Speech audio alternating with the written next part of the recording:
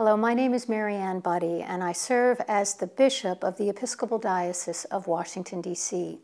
A few years ago, I was at a leadership conference at Church of the Resurrection United Methodist Church, and one of the speakers was Tony Morgan, who is the head of the Unstuck Group.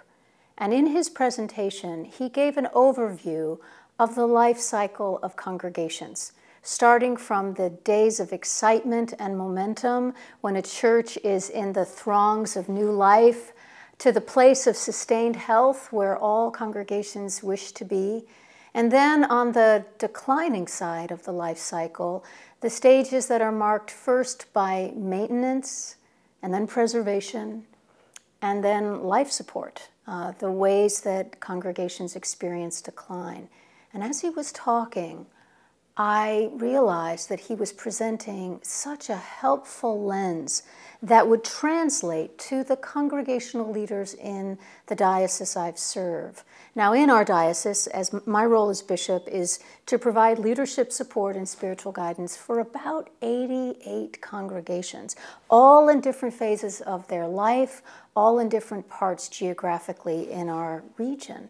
But I knew, I had a sense that this language would speak to virtually all of them.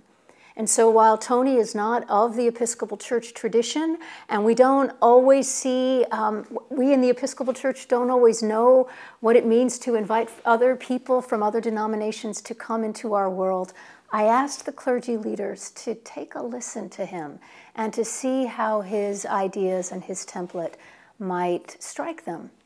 And they were riveted. They were so impressed with how he presented his work, and most important, the practical suggestions that he and others of the Unstuck Group had for congregations at each stage in their life cycle. So as we were talking about all of this with the leaders of our congregations, I mentioned to Tony that we were about to embark on a strategic planning process for the entire diocese. And he said, well, you know, the Unstuck Group does that kind of judicatory, denominational planning as well. And so as we looked at different organizations who might guide us through that work, we decided once again to ask Tony Morgan and the Unstuck Group to lead us as an entire diocese through a strategic planning process. It was extraordinary, and for me as a leader, it was transformational.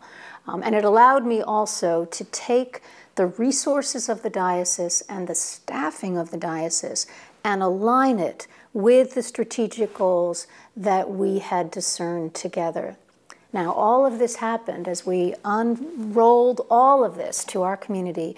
All of this happened right before the full implications of the COVID-19 pandemic were thrust upon us all. And in a sense, you could say, well, what good is a strategic plan when you're in crisis? Well, let me tell you, it was a lifesaver, because as we navigated our way and did our best to support our congregational leaders, the fact that we had those plans and those goals and those priorities clearly in place allowed them to be a North Star for us as we prayed and discerned and redirected resources to help our congregations.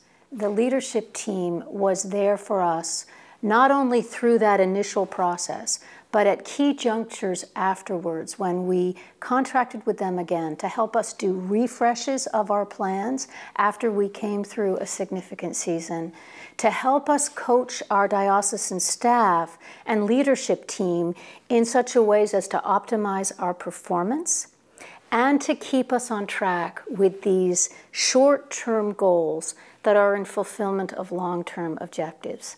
Now, we haven't completed all of our strategic goals. I'm speaking to you while we're still in the thick of it, as it were, but I have never been more hopeful, or excited to be doing my work, in part because we have a bit of clarity.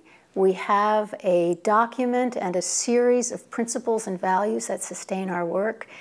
And we have partners and friends from the Unstuck Group who are there for us when we need them, offering encouragement, support, prayer, and the most amazing array of resources that anyone could ask for.